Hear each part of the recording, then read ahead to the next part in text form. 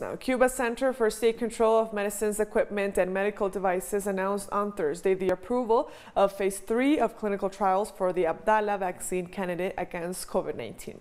According to the regulatory entity, the trials will take place in 18 health areas in the eastern provinces of Guantánamo, Santiago de Cuba, and Granma. The study will begin in the next few days and involves 48,000 volunteers between 19 and 80 years of age. This is the second Cuban vaccine candidate to enter Phase 3 after the approval was granted to Soberana O2.